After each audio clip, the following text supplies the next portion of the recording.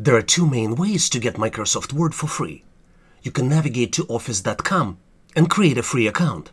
Once you do that, you will be able to create a new Microsoft Word document right from the home page. And you will have access to the functionality of Microsoft Word on the desktop right in your browser. Another way to get ability to work with Microsoft Word documents for free is using Onedrive.com account.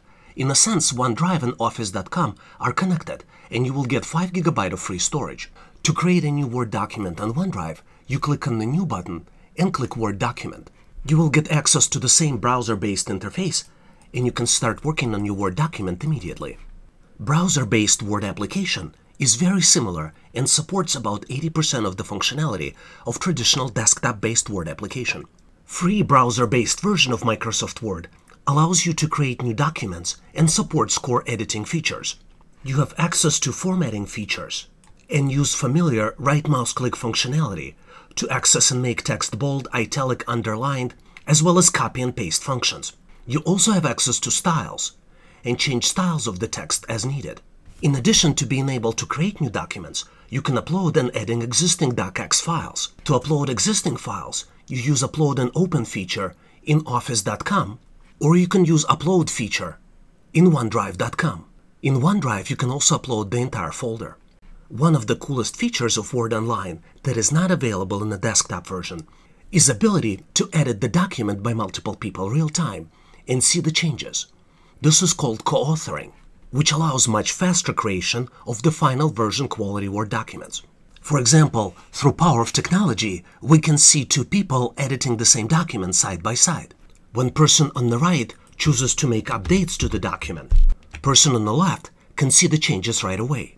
And if there is more than one person editing, you can even look at the cursor that shows the changes and see which user is making the changes. Not everything is the same, though, between Word Desktop and Word on the web. Desktop version of the Word, which is represented on the right side of the screen, is much richer in capabilities and features. There are some limitations in the web-based version related to document protection and security. For example, if you go to Review tab, you wouldn't have ability to protect your document and restrict editing in the web-based version. You also have some limitations in password protections and managing versions of the document. There are also some minor differences in the editing and formatting of the document. For example, there are fewer styles available in online version. And if you navigate to the Layout tab, you will see that there are fewer sizes available for the page size in the Word document. On top of this, document review features are limited in the Word for the web version. You can still do spell checking and grammar checking in your Word for the web document, and you can also translate the document into different languages.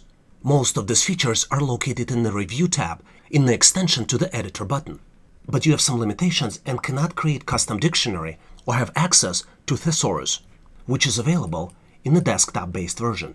And last but not least are the differences how objects are represented in the web-based version. The features of editing tables, pictures, or hyperlinks are limited, and you have some limitations on inserting smart art or word art into your document, which is available in the desktop-based version. To better understand why free version of Microsoft Office is better for some scenarios, let's understand the typical document creation and editing workflow. Typically, there is a very important co-authoring document steps in document workflow. You might start by creating a new document or editing an existing document, but a lot of times you might be required to co-author document with other people. Co-authoring means that you might send a link to other people and ask them to edit your document. You typically do it by using the shared feature in Office documents or copying the link and sending it directly via email. Co-authoring of the document is much more effective when you have one shared copy of the document and multiple people have access to this shared copy and can make edits. Having a single copy of the document in the cloud makes the step of co-authoring documents much more effective using the free version of Microsoft Office. In the past, typical setup of Microsoft Office was on the desktop. User can access desktop-based applications that were locally installed. Users would save the document into the local storage, and in some cases, the network server might have been created, which could be used to store backup copies of the document. Over time, people realized that in order to create high-quality document, you need to get feedback from other people. Concept of co-authoring was introduced, and software vendors, including Microsoft, started adding features to make co-authoring much easier. An example of co-authoring might be editing revisions of the document, having multiple people work on a student project, or work on a high-quality creative work. The entire Review tab was introduced in Microsoft Office documents, which allowed you to track changes, accept or reject changes from other people, and compare multiple documents. But in the old model, you're still required to share the document with other user, them making the changes, and then you going through the process of accepting and rejecting the changes. When Microsoft introduced storing documents on SharePoint as a central platform, it was a great idea, but SharePoint, unfortunately, never took off, and this technology was only accepted by the businesses. For a very long time, the only version of co-authoring for multiple people to edit the document was sharing the copy of the document on a local network. In this model, one user can create or edit documents, put them onto the shared local drive, notify another user, and then another user using similar desktop-based configuration would go ahead and edit, would review the changes, and provide suggestions for the documents that they were co-authoring. This was a great innovation back then, but the configuration required Office to be installed on user's device to be connected to the local network, and files shared over the network, either wired or wireless local network. Over the years, the dominant position that Microsoft Office established in document editing was challenged by free cloud-based platforms. Google created a free version of Office in the cloud, which allowed users to create an equivalent of any type of the Office file. At no cost, you can create a document in Google Docs, and suddenly users have access to free sophisticated editing capabilities. In addition to cloud-based challenge, over the years people started using mobile devices more and more, and started demanding features of Microsoft Office right on the mobile smartphones or tablets.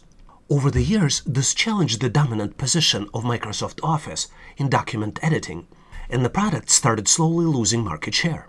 The new reality was the huge popularity of mobile devices, variety of different platforms on the desktop and mobile, as well as the competition from Google and Apple, forced Microsoft to rethink their cloud strategy. One of their biggest challenges was the question, how can you support the sophisticated and rich desktop-based environment, provide access and allow users to create and edit Microsoft Office documents on smartphones and tablets, as well as respond to challengers that only required a browser for Office document editing.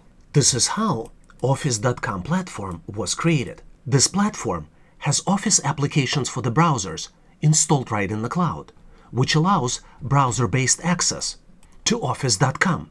You can use any modern browser like Chrome, Edge, which is Chromium-based, Safari, Firefox, or others, to access and edit Microsoft Office documents. Documents could be stored in the cloud on the Onedrive storage, as well as locally on the desktop in the file system for your laptop or desktop, as well as locally on the mobile devices. Desktop users, mobile users, or browser users can co-author documents at the same time. And the coolest feature above all is that Office.com browser-based platform is free. And the only thing you need to start taking advantage of this platform is your browser. Please consider subscribing to this channel. Skills that you learn here will be helpful for you now and also in the future. You also get opportunity to help other people by answering their questions and helping them solve their challenges. If you like the content, please give this video a big thumbs up.